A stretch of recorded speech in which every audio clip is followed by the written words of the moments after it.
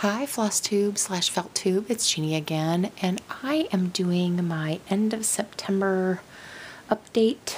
I know we are now like in the middle of October, and I really wasn't even going to make a video, but because I have very little stitching to show. I have done a little bit. I've put a few lengths of thread in a couple of projects, but it's not even, I don't think, worth showing you because they don't really look that different since I showed them the last time.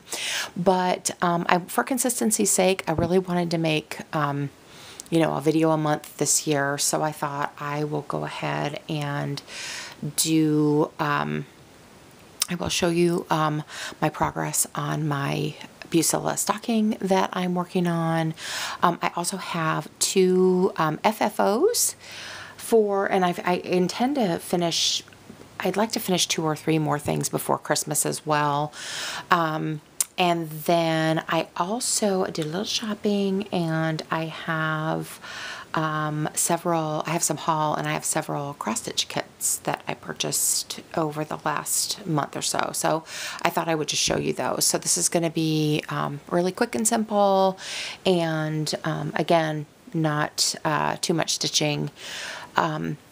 I mean, mostly I've been working on the Bucilla stocking. So this is probably more like a felt tube with some cross-stitch finishes and some cross-stitch haul. Okay, so let me, wait, since I've been talking about felt tube, let me just start with that. And let me see if I can move this kitty.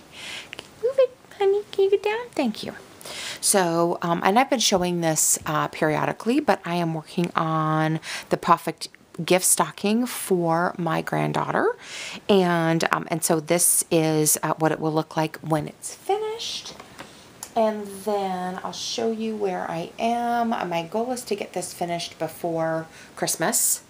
So I have made some progress, and so I'm almost done with the first kitty. I actually need to applique on this gray piece. It's just pinned on there right now. I'll show you from the top. But the tree is done. Oh, there's a scrap. The tree is done. The top of the box, the background of the stocking, so, and the, and you guys, it takes me a really long time to do the faces, hoping that they don't look too creepy. So, I don't think they came out too bad. So I'll show that a little bit closer. So that is, mostly, satin stitch, couple of French knots, and some outline stitch around the eyes, and I thought it came out pretty good. So so anyway, so that's where I am. The next thing I'm going to work on, which I'll probably work on after this video, is the next step is to put the bottom of the box on, and so it's got these you know, it's very highly sequined and beaded and embroidered. So I'll do that, and then I can put the little kitty's paw on the front and get the bow on. This kitty, I think, has a blue bow. Let me see. Yeah. So, and get the bow on. Then I need to do the ball of yarn, and then assemble the little brown kitty, and then that you assemble completely off the stocking. You can see the number 44 is there, so you assemble the kitty, and then you just tack it down to the stocking on the toe, and then I can line it and sew it together. So, and I'll need to do her name tag too. Oh, and the star on the top of the tree. So I guess the tree isn't completely done. That's one of the last steps that you do. But anyway, so that is coming along. I am enjoying it, and I think it's looking pretty cute. So I will continue to work on that. So that is the felt tube portion. Now let me show you my FFOs. And so a super simple one that I did is I threw my my finished, oops, sorry, May the Sun finish. This is part of the Old Irish Blessing. I'm sorry there's glare, because there was room to keep the glass in this frame. This is a 7-inch Dollar Tree frame, and so it was like $1.25. And basically the Aida, this is on lamb's wool 14 count Aida, and the Aida was very stiff, and so I just I just cut it down using the glass as a guide. I put some acid-free cardstock behind it, and I just sandwiched it in the back of the frame. So that was just super simple. That was just for me. And so, but it was just an easy finish. I think it looks fine. You know, I did iron it and everything. So that is my May the Sun. And like I said, that's a portion of the Old Irish Blessing. And if, I don't know if with the glare if you can read it, it says, "May the sun shine warm upon your face and the rains fall soft upon your fields." And this came out of a cross-stitch book from the 80s. So, and I didn't change anything about it, except for I don't think I had the called for fabric, but I used all the floss colors. I didn't change anything about it. So that's one finish. And then my other FFO is the little Halloween pillow that I did for my brother and sister-in-law. And so this was a free pattern from, I think, Tiny Modernist. And so you can, if you go to the Tiny Modernist website, you can find it online. It is stitched on 14 count Monster Mash Ada from Picture This Plus. And I did make a few changes in this. I just stitched it with DMCs I had in stash. So the colors are not exactly what they call for in the pattern, but they are similar. And then the I used Etoile for the yellow, which is the moon and some of the stars. And then I used glow-in-the-dark floss for the little ghosty. And I put glow-in-the-dark beads on it, not only in the center of the stitch stars, but just along it. So this glows in the dark. So, but you guys, my sewing is super, super wonky. It didn't seem that bad before I stuffed it. I mean, I knew it was crooked, but it didn't seem that bad before I stuffed it. And then once I stuffed it, I'm like, it kind of goes whoop, and it's thicker on this side and whatever. So I decided to make I just used a little garment pin and some beads and charms because I thought that sort of distracts. I was going to do a chenille border on it, but I thought the border would really accentuate how crooked it is, so I decided to leave that off. And I just went ahead and did the and I did stuff it with, I did a combination of fiberfill and walnut shells because I like it to have a little bit of a weight to it.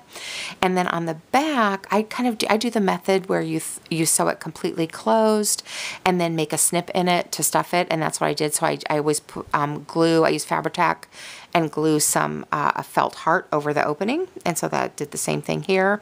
And this fabric, you guys, is some that was my mom's from her quilting stash. And so, and I thought this green and the grass don't look. You could really see how crooked and wonky it is on. And really, it's okay down here. It was just the top where I must have gotten way off. And like I said, didn't look that bad before I stuffed it, and now it's a little bit. It's got kind of a horn on this side, but I think on the cross stitch side with that little charm on it, I hope it's okay. They're gonna love it. So anyway, so that is my other little FFO that I finished, and I need to get that mailed out to them because I would like them. This is my brother and sister-in-law that live in Indiana, and I went there actually last year because they have a Victorian home on a main street in a small town in Indiana, and they do this trick-or-treat on Main Street where they block off the street and they get thousands of trick-or-treaters. I went last year because I wanted to experience that with them, and I want to say they had 2,000 pieces of candy and they gave it all away, and it was freezing. But it was really, really fun. So I wanted to send them a little something this year, telling them I wish I was there for Trick or Treat on Main Street this year. So that is what I got for them.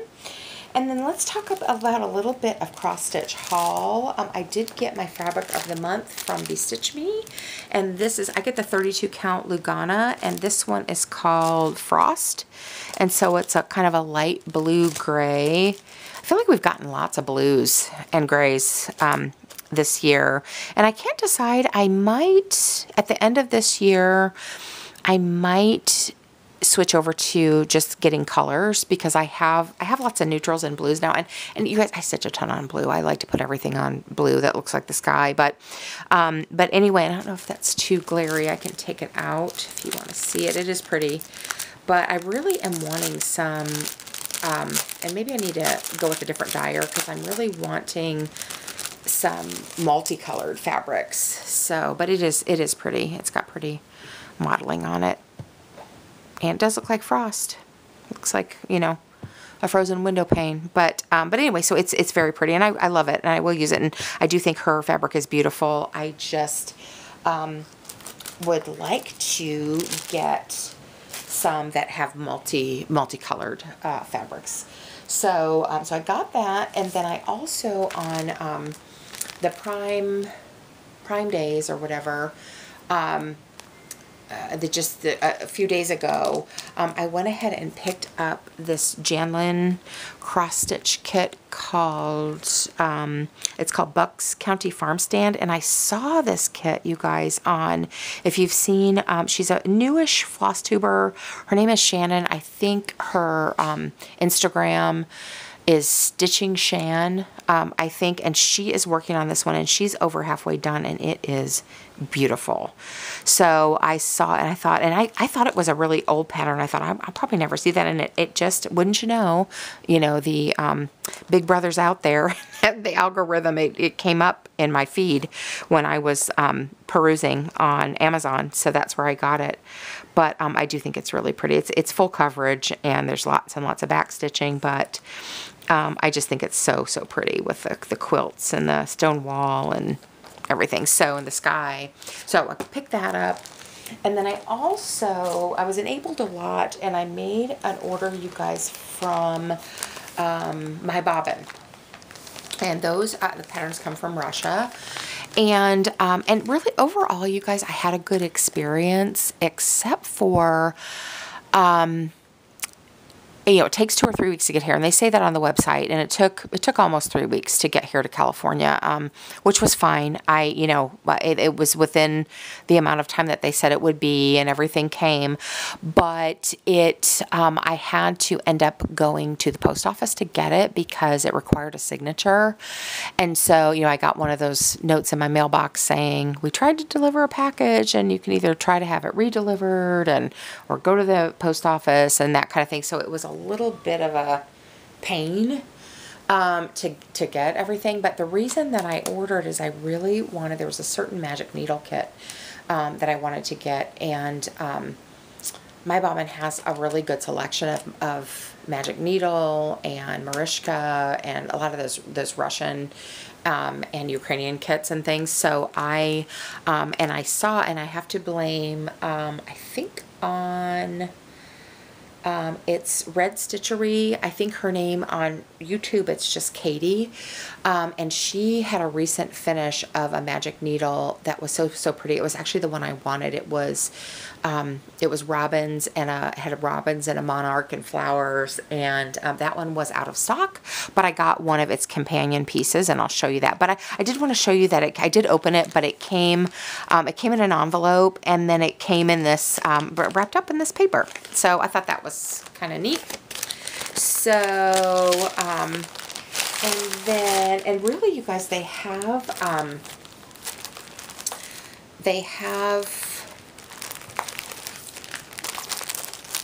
shipping is free shipping over $70.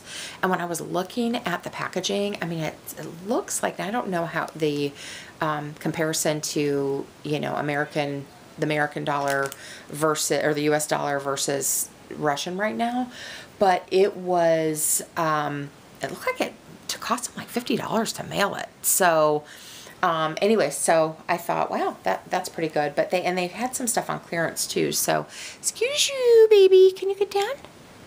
I'm sorry, you know, Pistachio loves to be in the videos. But so I got a few of these little mice, and I've decided I want to continue stitching mice for my sister.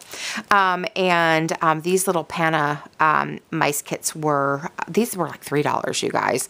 So there were 2 of them that I really liked. So I liked this one with that cute bumblebee. Hopefully you can see that without the glare.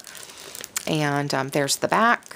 I will probably switch out the fabric, but it comes with sorted, nothing's in English here, I don't think. No, it's all in Russian. So I'm not sure what kind of floss it is or anything, but I got that little mouse, and then I got this one too, which I thought was really cute. So I love the blues in this one, and that, so it looks like a swallowtail butterfly. So, so super cute. And like I said, these were both like on clearance for like $3.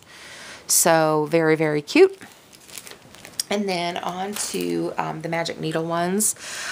This one is, I think it is it's like the fall scene. And I just thought the colors were so pretty. In fact, the thread is by Gamma. Like I said, I think it's all in Russian too, but isn't that pretty? And they had all different seasons of this, but it's got that pretty bird on it.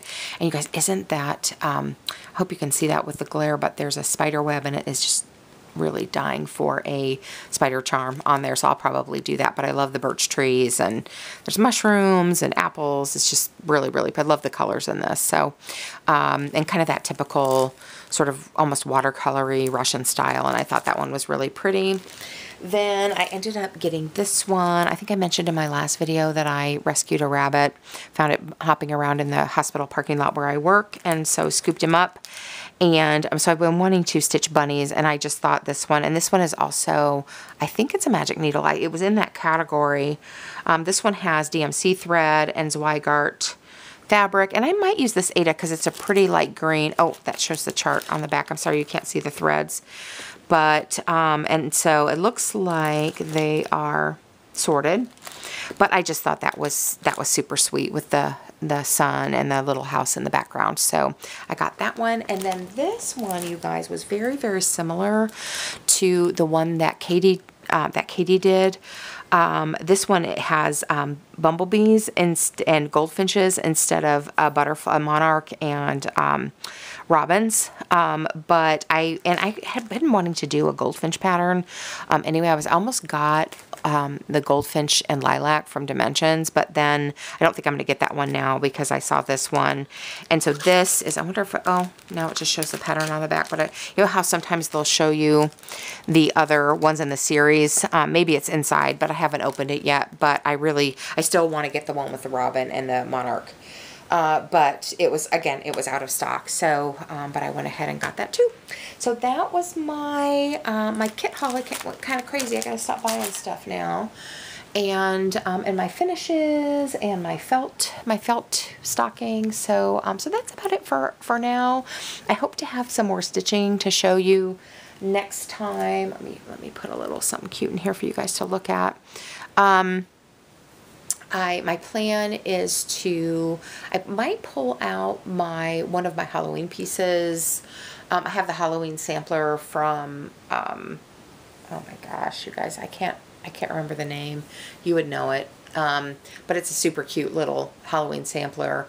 And I may pull that one out and just work on it through this month, just because I like to stitch seasonally.